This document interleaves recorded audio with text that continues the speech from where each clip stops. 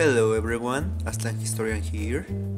Whenever I talk with someone about the native cultures of the Americas, I meet face to face with a myriad of misconceptions and myths about the Native American cultures, from the fabled Maya Empire to stories of aliens drawing the Nazca lines.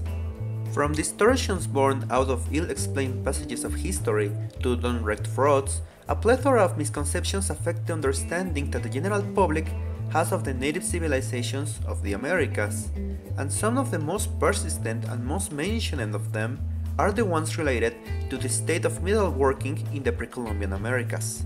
Many of the misconceptions around Native American metalworking are historically rooted in the fact that no New World culture developed metallurgy before the arrival of Columbus in the late 15th century. And given the importance of iron and steel for all world technologies, the lack of this metal in the Americas led to the notion that the native societies were incapable of developing a proper metalworking industry. While the idea of a complete absence of metalworking in the Americas is easily challenged by the well-known examples of native jewelry made in gold, the notion of two continents devoid of any notable technological development in the work of metals persists, and today we're going to talk about that. Come on and join me in this quest to debunk some myths as we explore the historical reality of metalworking in the pre-Columbian Americas. The Long Stone Age.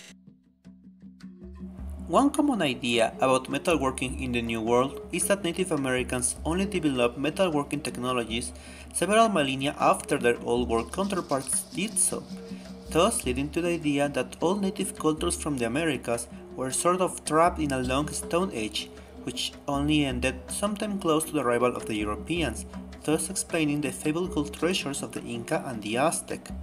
Well, here we have to understand that Native American peoples began working metals as early as 5300 BCE. The oldest metallic objects known to be produced in the Americas are harpoon points located near South Fall Lake on the US-Canada border. These points were made of copper, indicating that like their Eurasian counterparts, the North American native peoples began their work with metals using copper, more specifically the native copper found in the Great Lakes region.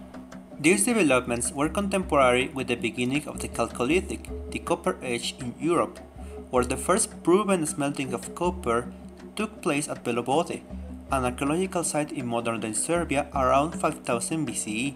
Unfortunately, unlike their European counterparts, there is no evidence to back the presence of smelting in the Great Lakes, although there is evidence to suggest that the locals employed heat when working copper, using a technique known as annealing, which was later employed by the Mississippian cultures to manufacture copper artifacts, mainly ornaments, although the presence of this technique in the Great Lakes back in 5300 BCE is still subject of debate.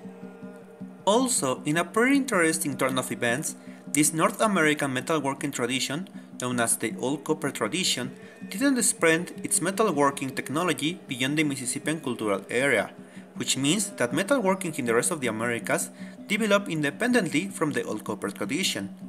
In South America, metalworking would appear around the year 2150 BCE, and unlike their North American and Eurasian counterparts, the South American natives wouldn't start their metalworking practice using copper, but gold. The oldest metallic artifact made in South America is a necklace made from native gold, found at the archaeological site of Xcairumoko near Lake Titicaca in southern Peru, making it the oldest gold artifact in the Americas and probably in the southern hemisphere too. Also, unlike their North American counterparts, the South American smiths developed smelting techniques, which can be attested on the archaeological record from around the year 1470 BCE, according to findings in the archaeological site of Putucio in present-day Ecuador. Copper working appeared in South America shortly after smelting was invented around the year 1200 BCE, according to archaeological findings in present-day Bolivia. Over the centuries, the Andean metallurgy would spread further north, into the Columbian region, the Caribbean, and eventually Mesoamerica, where it arrived in the early 7th century AD.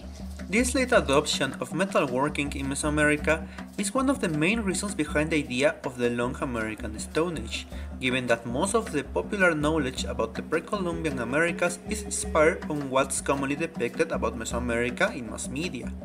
But even with this late adoption of metallurgy, Mesoamericans still had almost 1000 years to develop their metalworking technology, while Colombians had 2500 years to do the same.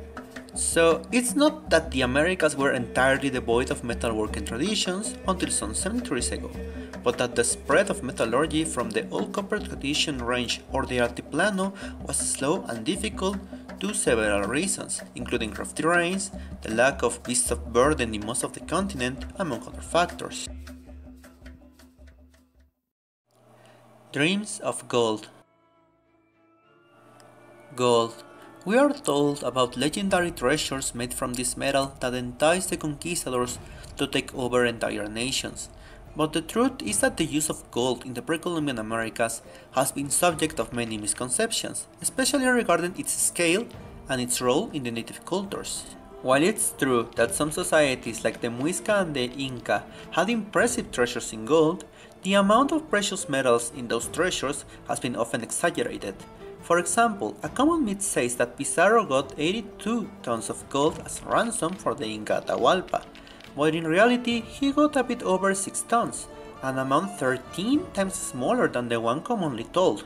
Also, speaking of golden treasures, most artifacts crafted in gold in the pre-Columbian Americas were religious or ceremonial objects, and in some cultures the use of this metal was so regulated that they actually implemented sumptuary laws to keep gold out of the reach of commoners, as was the case with the Aztecs, who severely restricted the access to gold artifacts by only granting a few merchants the right to sell them and restricted who could acquire them.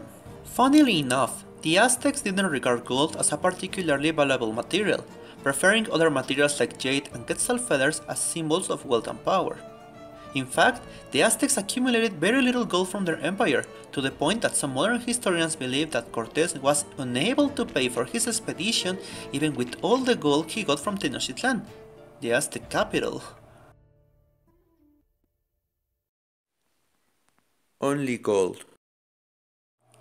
Besides gold, New World smiths use many other metals when crafting jewelry, using a wide set of techniques from annealing to investment casting. This way, the Native American jewel makers crafted an impressive variety of artifacts over the centuries.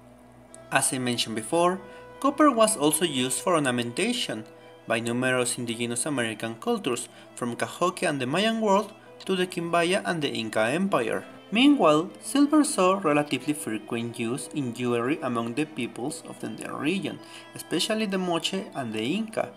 For example, Spanish accounts talk about the Inca, the ruler of the Tahuantinsuyo, owning a large collection of silver tumblers and plates which he used for special events.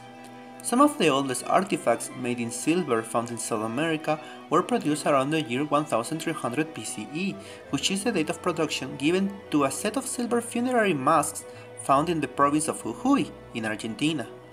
Silver was also regarded as a sacred material among the Andean and Mesoamerican cultures, much like gold, and in the case of Mesoamerica, its use was quite rare due to the difficulty of obtaining said metal with the native mining techniques. Another metal used in native New World jewelry was platinum, which was used in jewelry at least since the 2nd century AD. This is something quite noteworthy given that there wouldn't be a proper platinum working industry in the Old World until the 18th century, when it began to be worked commercially in Spain. The first works in platinum are attributed to the Tumaco La Tolita culture, which existed in present-day Colombia and Ecuador between 600 BCE and 200 CE. Interestingly enough, it seems that this technology survived in the valleys of present-day Ecuador all the way into the Spanish colonial period, as Spanish explorers still recorded native mining of platinum around 1735. The use of copper, silver and platinum in the New World jewelry was not only limited to purified or native metals, but also included alloys, often with gold. This allowed for more attractive and workable materials, thus helping to create more aesthetically pleasant results for native smiths and their patrons. One of the most common alloys used in jewelry was the one the Spaniards named tumbaga, which is an alloy of gold and copper that was extensively used among the Muisca and other Colombian cultures, as well as among the North Andean traditions like the Nariño culture. A similar alloy, which also included silver, was called guanin. This alloy was widely used in the Caribbean basin and the Antilles since at least the 1st century AD, where it was used in the production of ceremonial artifacts like masks and the medallions worn by the Taino chiefs. Interestingly enough, this alloy wasn't produced in the Taino nations and had to be imported from the South American mainland, mainly from present-day Colombia and Venezuela.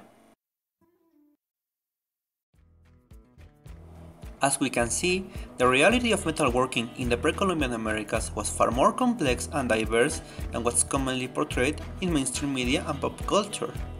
The Americas weren't a land trapped in the Stone Age, nor a land filled with cities covered in gold, but a place where different cultures explored different ways to work different metals, including some that were exclusive to the New World smiths for centuries, and in which many nations and cultures achieved a notable dexterity in metalworking, and whose skill we can still appreciate in their creations today. Mixtec, Purépecha, Moche, Muisca, Sicant, and Chimu peoples were the true masters of metal in the New World, even though their works are often unfairly ascribed to more popular cultures like the Aztec or the Inca, which weren't that dexterous in the work of metals as the cultures I mentioned before. On this video, I talk about the origins and diversity of metalworking in the New World, but there is still a lot of misconceptions to debunk about this fascinating aspect of Native American history and technology. So join me next time to talk about metal weapons, pre-Columbian money, and the rise of iron and silver works in the edges of the world. This has been Aztlan Historian, and I'll see you next time.